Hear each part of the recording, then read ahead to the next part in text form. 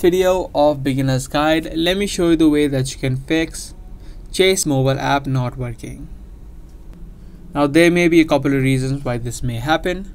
The first reason is the system of Chase Bank is having an issue.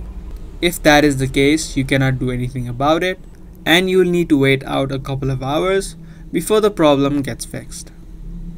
If that is not the case for you, what I suggest you to do is try to update your application of Chase. Head over to your Play Store and search for Chase and make sure you update the application if there are any new updates available. The other thing that you can do if these steps don't work for you is you can uninstall the app of Chase from your phone. So just uninstall it, and once the app has been uninstalled, you can again reinstall it. This is a great way of clearing out any caches which may be causing the issue. So if your application were having any bugs, you're gonna uninstall it and again download the latest version. So these are the couple of steps that you can try out in order to fix Chase mobile app not working.